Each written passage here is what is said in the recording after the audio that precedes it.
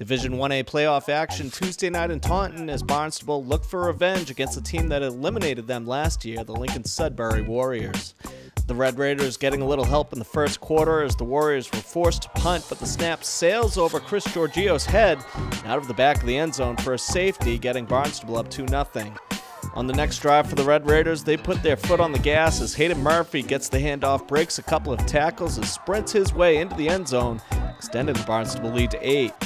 Flash ahead to the second quarter after being given second life following an offsides call against the Warriors on 4th down. It's Murphy again, sneaking and shifting his way into the red zone.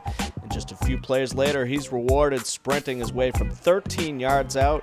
Barnstable will take a 14-0 lead at the half. After Lincoln-Sudbury's drive stalled to open the second half, more offense from the Red Raiders as Nick Peabody hooks up with Tadar France on the screen pass to get Barnstable into Lincoln-Sudbury territory. And that would lead to Murphy again from the 12, getting shoved out just before the end zone, setting up Peabody for a sneak for the touchdown on the very next play to go up 21-0. As for the Warriors, not much doing offensively in this one. After a third Murphy TD made it 28-0. Watch the hit put on Giorgio by Ryan Lichman.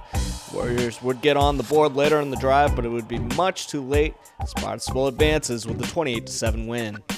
With Everett's 42-14 win over Masconomet, the stage is set for a dream rematch between the two teams at Gillette on Saturday afternoon. For ESPN Boston High School's blog, I'm Greg Story.